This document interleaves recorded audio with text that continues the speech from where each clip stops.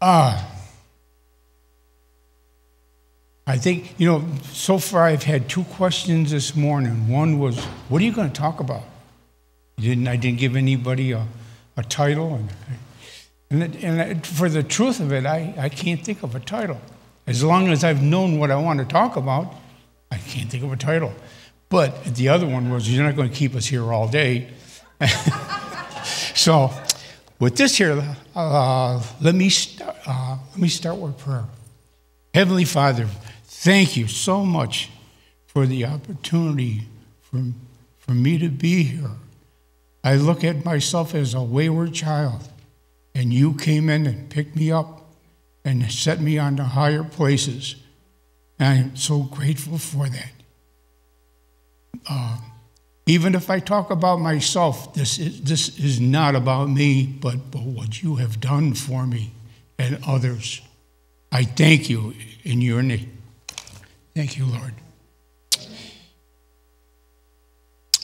So here it goes. The start of it. A long time ago, somebody said to start on a trip, you have to take the first step.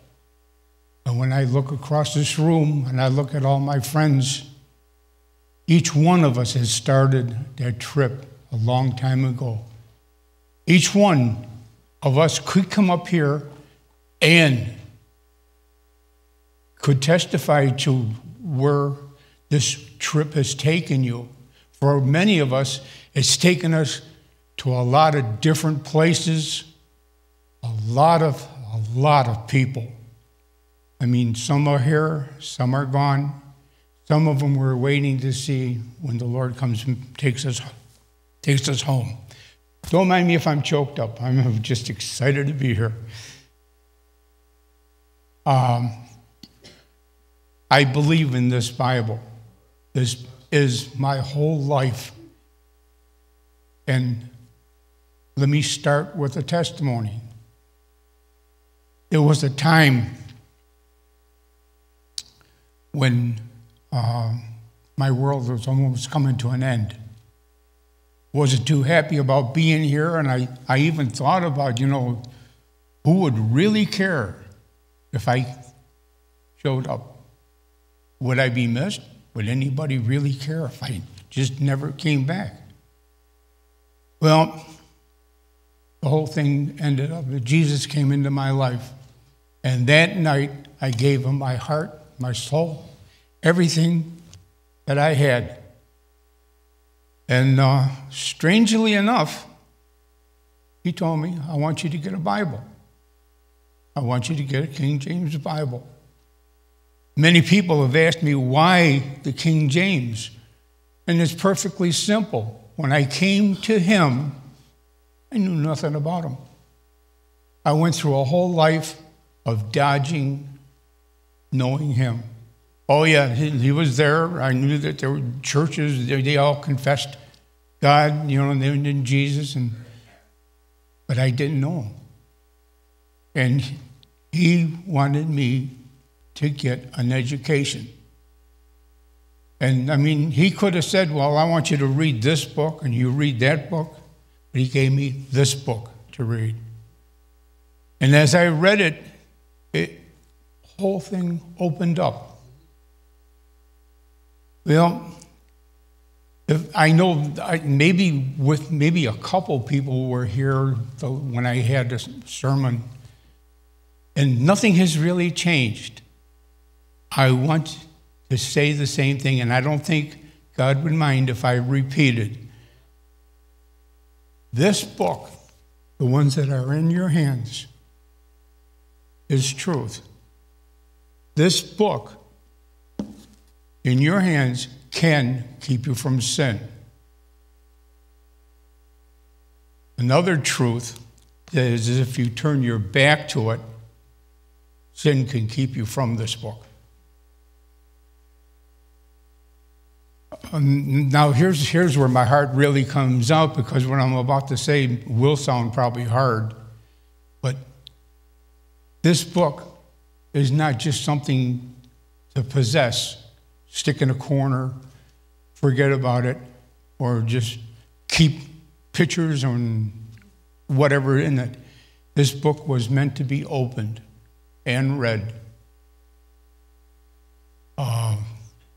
Again, as I started to read this here, there were also so many different verses, that came to my mind, and first one is really from Revelation 1:3.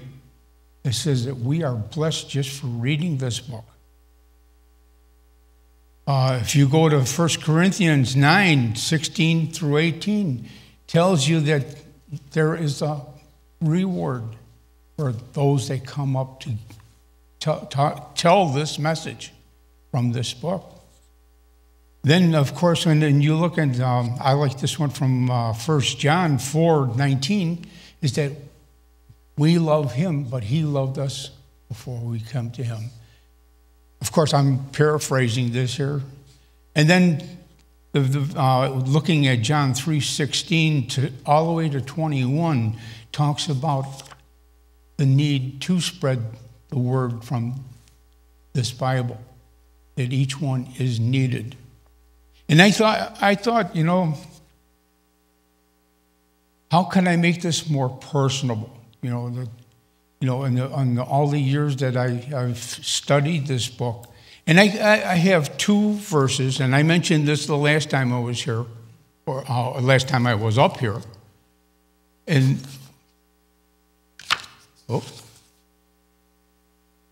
did I put them in here? I'm lying. Might have to chase me out of here. But anyway, I will tell them, and you can look it up. And it is my fault for not searching this better. The first one is from the book of Isaiah. Not my words, but the Lord's. And the very fact that once I say this, you'll know who is doing the talking. Jesus himself says, I know your name. He looks around the room, looks at everybody. I know your name. Your name is graven on my hands. Nobody here around the world in this universe can take your name from his hand. To me, that is inspiring because I felt wanted. I'm not just a byproduct, something that was put together to entertain other people. The other one, the other verse came from Zechariah, and I really feel ashamed that I didn't read them up. I thought for sure I had them in this book. The one from Zechariah, to make it even more personable, is these are the names of my friends.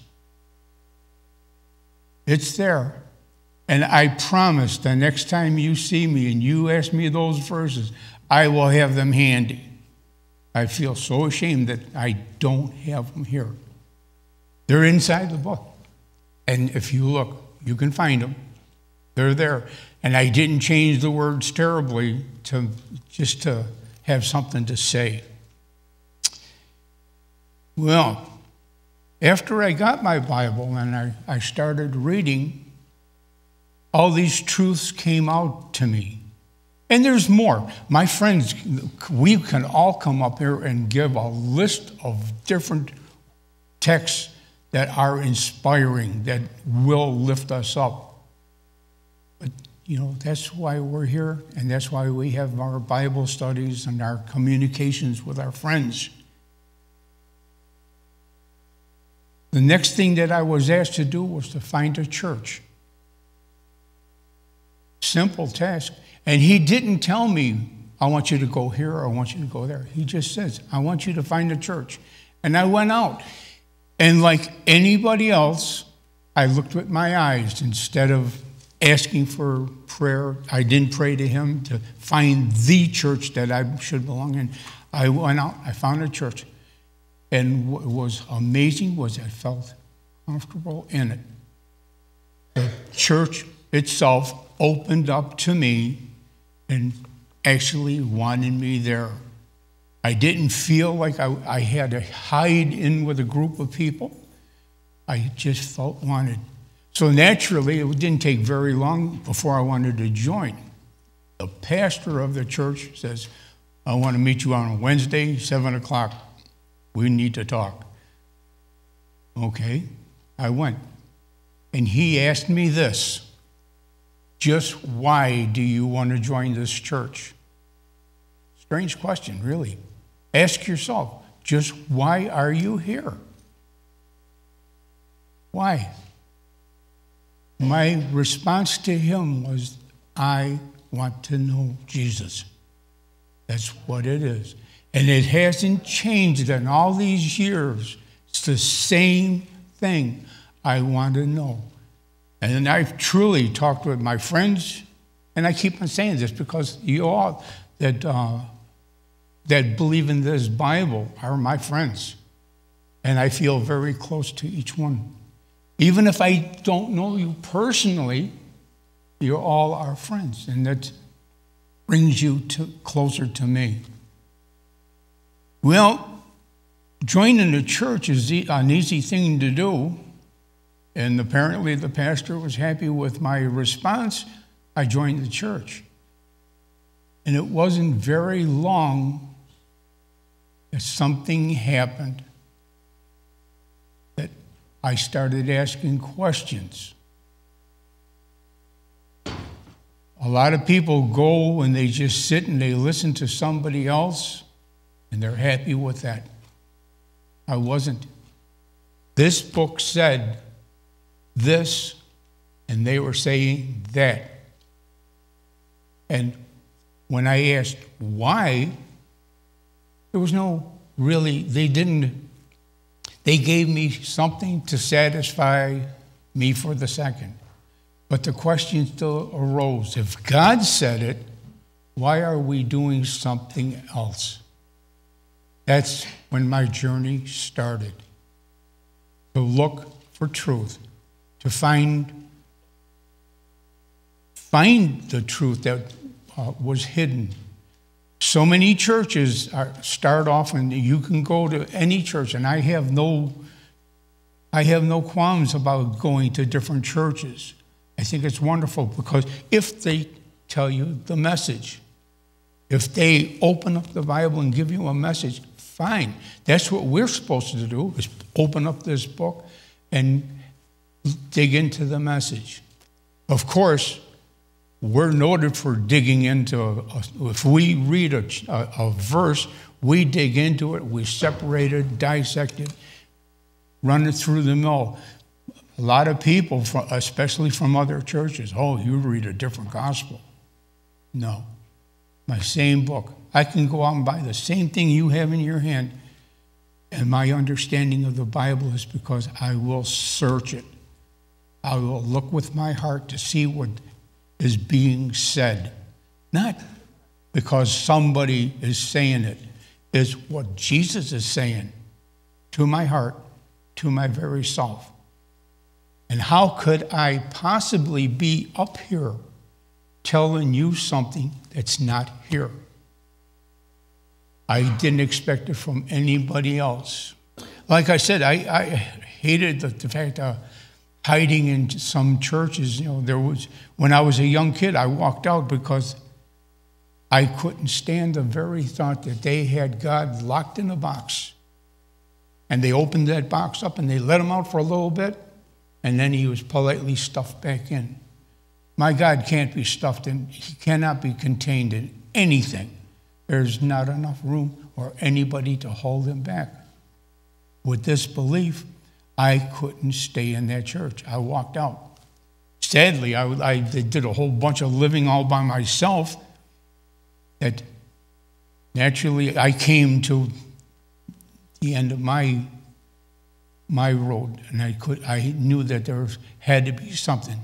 Jesus come in there and took me in, and I'm glad.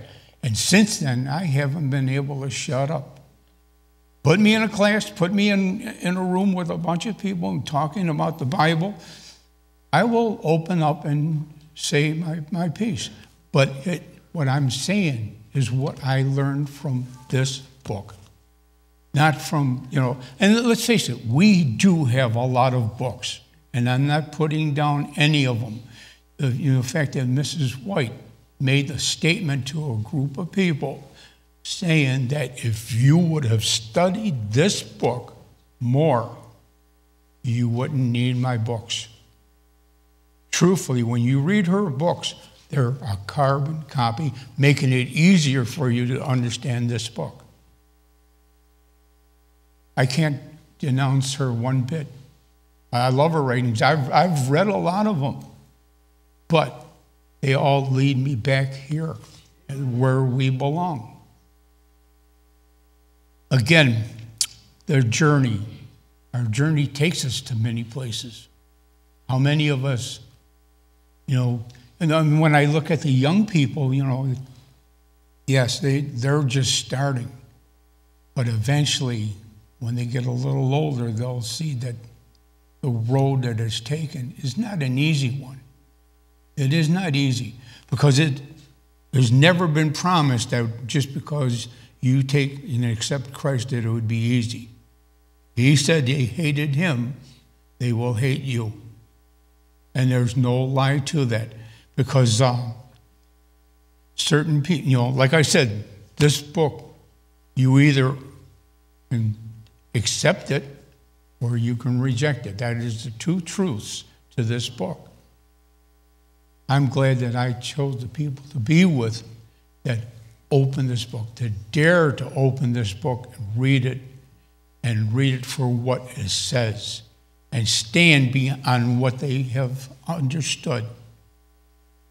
It's the whole world of meaning to me. Short while ago, my wife had a reunion we went to, and the next day, her friends asked us, would we join them to church? And we did. And it was a Baptist church. And I love Baptist church because they sing. They're not afraid to open up and sing. They put the whole new life to singing. And that's one of the things I love about this church, is that they're not afraid of, to sing or worship their God through song. Well, the pastor come out with, the book of Acts 17. And I'd like you to take you there to Acts 17. And that one, I got myself set, because I knew that's where I wanted to go with this.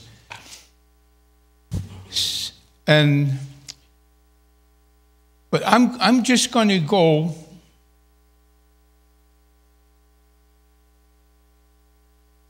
from verse 16 to 21. But you're cordially invited to go further. And I want you to especially look at a certain verse. I want to find it first before and it said that, here it is. It's in verse 30. It says, the times of this ignorance God winked at. We know that when the Lord comes back, he's going to do something other than wink. We're not expecting him to be smiling, because when he comes back, he will be angry at this old world. And I think, truthfully, those that have got up and shoved him aside to tell the congregation things that they thought they needed to hear, instead of staying with the Word of God, they put in their own version of what they think. To me, that is strange fire. It is not what God wanted from us. He wanted us to give the truth. And in that there, again, going past the chapter that I'm reading, I think that would make a great sermon for somebody if somebody wants to think about it. But let me start with what I have on my mind. And if you see my hand flying around here, no, I'm not chasing flies or mosquitoes. I'm definitely not drying any nail polish. And well, this could be debatable. I'm not up here with having fits. But join me, please, because if I slaughter some words, you have your Bible before you. Read with me, please. And starting at 16, it says, "Now while Paul waited for them at Athens, his spirit was stirred within him, and he saw the city wholly given to idolatry.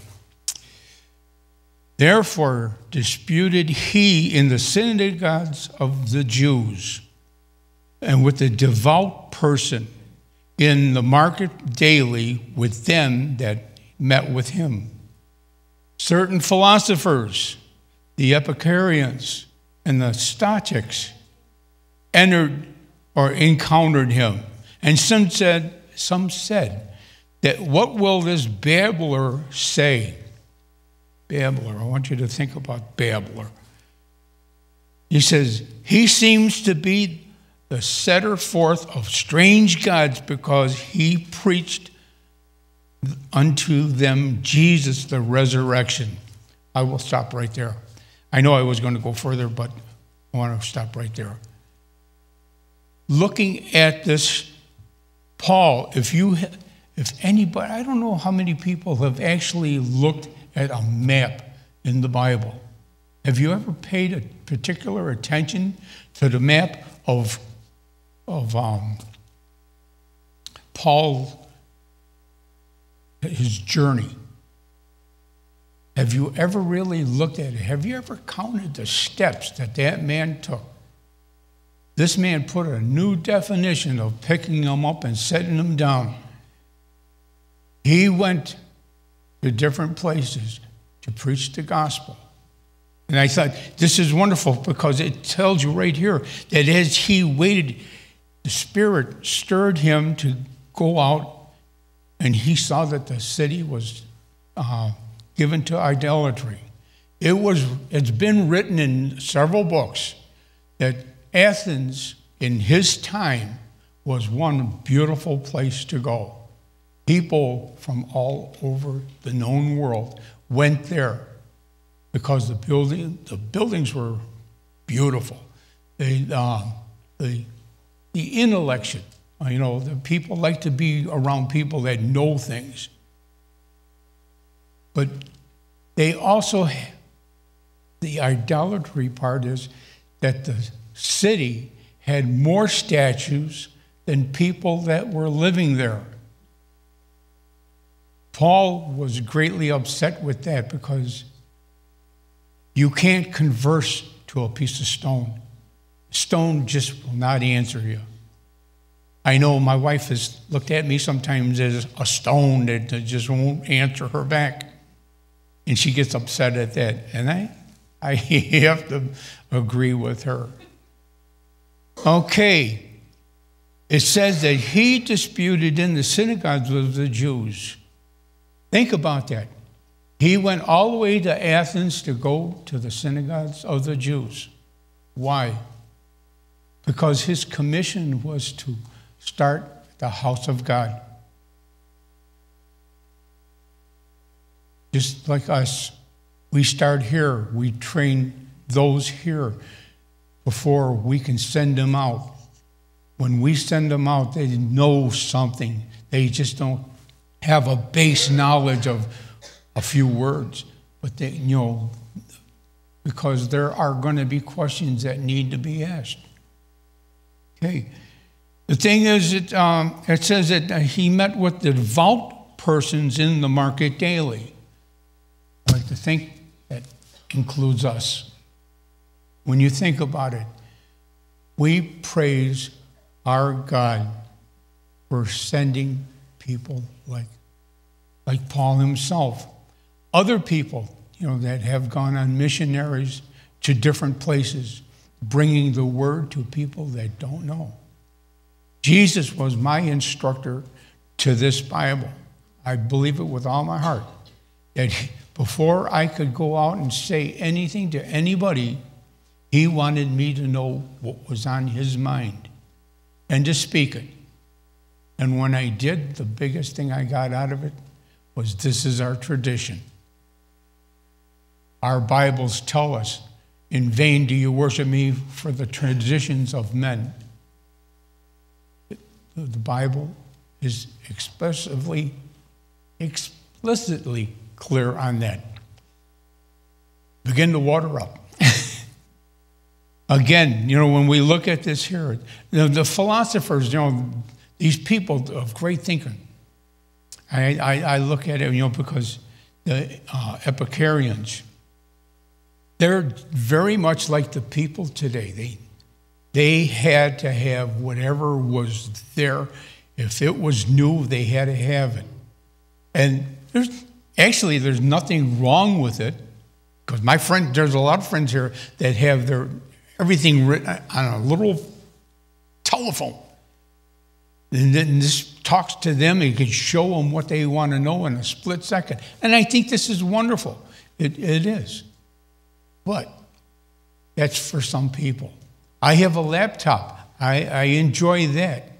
But I don't have to plug this in. With those 2 verses that I gave, and again, I will make sure everybody has the name and the number of the verse, that if you were to go to a hardware store and buy the very best light switch and install it in the book, one, you don't need to install anything there, but those 2 there would be your light switch. The minute you open up your book, the minute you see this book is on. It's open for you. It's there waiting to answer your questions. The Holy Spirit says so in Revelation, that you are blessed just for reading this.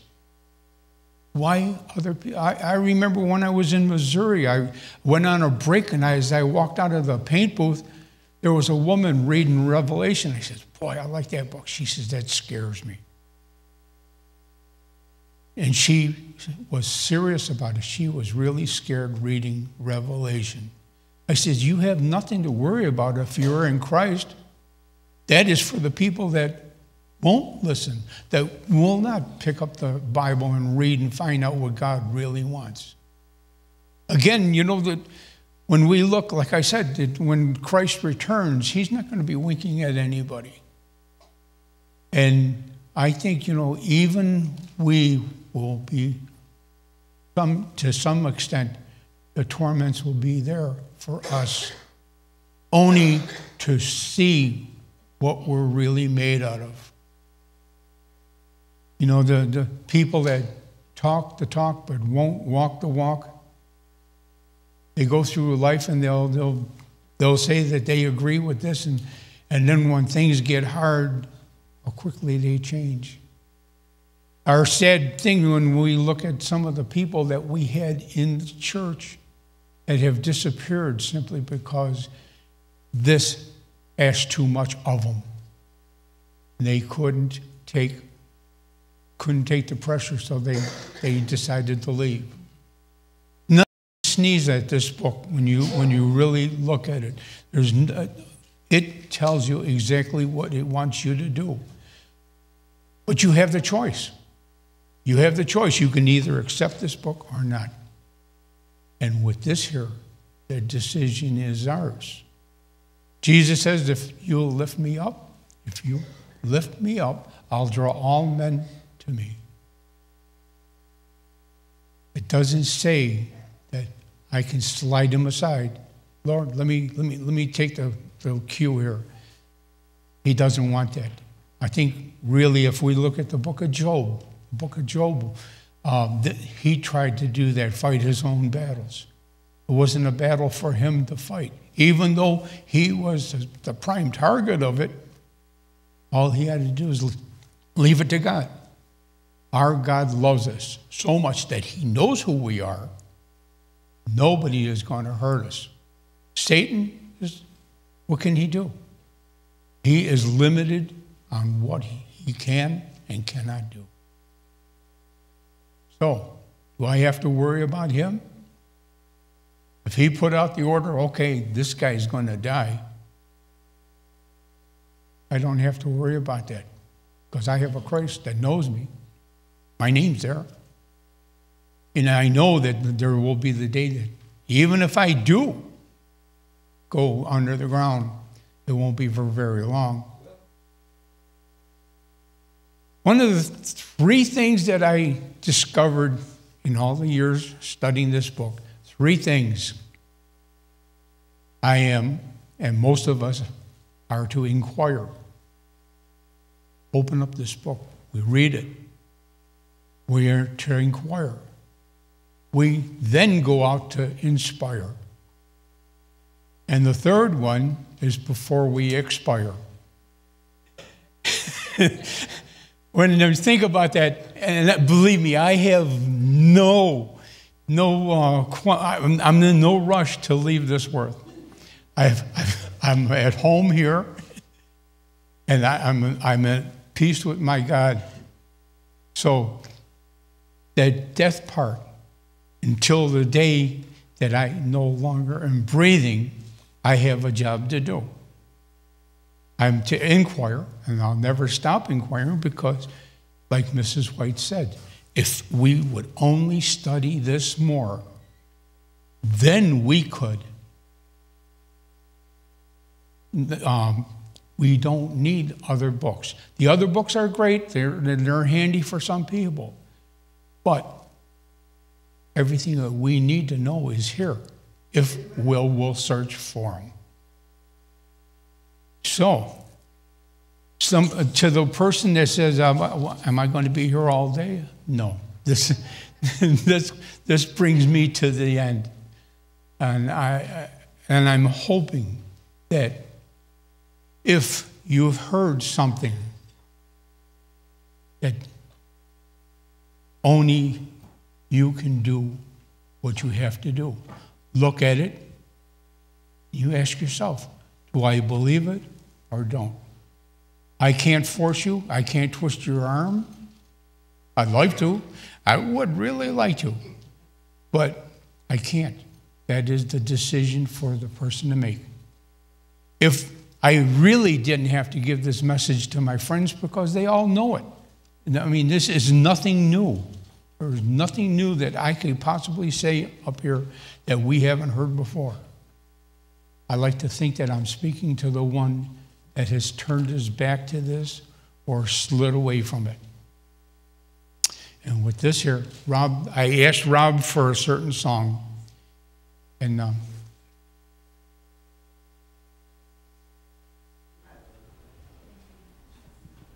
we'd like to invite you to turn in your hymnals to hymn number 511, 511.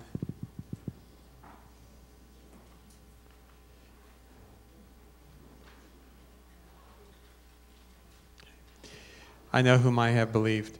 Let's stand and sing this song together.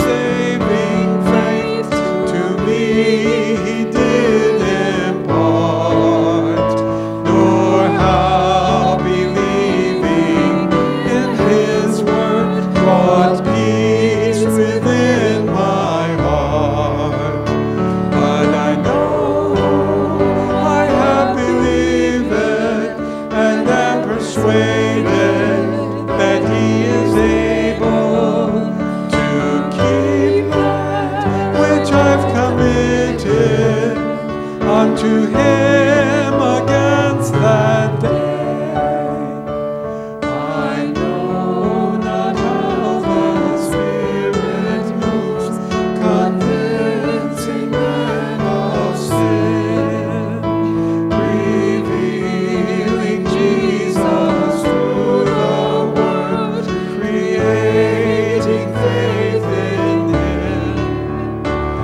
But I know I have believed and am persuaded that he is able to keep that which I've committed unto him against that day. I know that when the storm may come at night or noonday fair, nor if I walk the vale with him or meet him in the air. But I know I have believed and am persuaded that he is able to keep that which I've committed unto him against that day.